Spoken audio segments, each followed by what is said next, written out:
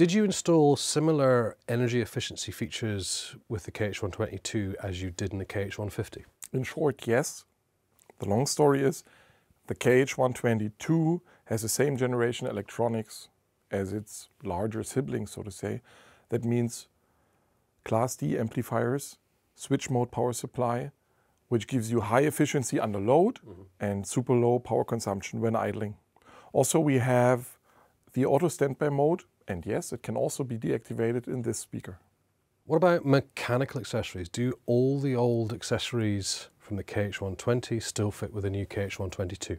Good news here, all the existing mounting options are fully compatible with the new speaker, nothing new to memorize.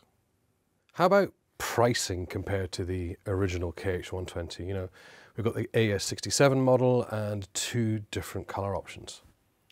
So the KH122 will sit slightly higher in the market than its predecessor, in line with the current market for 5-inch two-way active studio monitors that are DSP based. But why is the KH122 going to be more expensive? You plainly get a better product, a better speaker, improved performance, lower THD, higher max output. You get all the benefits from using the DSP. You get MA1 compatibility, all the convenience features, and you get better energy efficiency.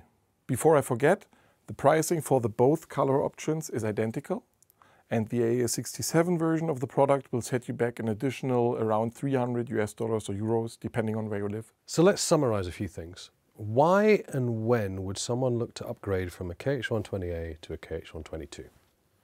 Thanks to the improved performance of all parameters and a powerful DSP engine, I'd say consider upgrading if you're looking for a next level of detail and accuracy, more headroom, or in short, a tool for an easier and more efficient workflow.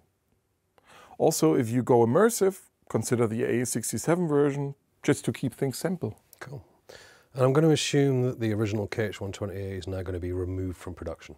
That's true. So it's pretty safe to say that the new KH122 is the new reference from Neumann for compact studio monitors. Nothing more to add. Brilliant. Stephan, again, thank you so much for joining us. It's been absolutely brilliant having you again. Pleasure. And to those of you watching this training, I hope you've enjoyed it.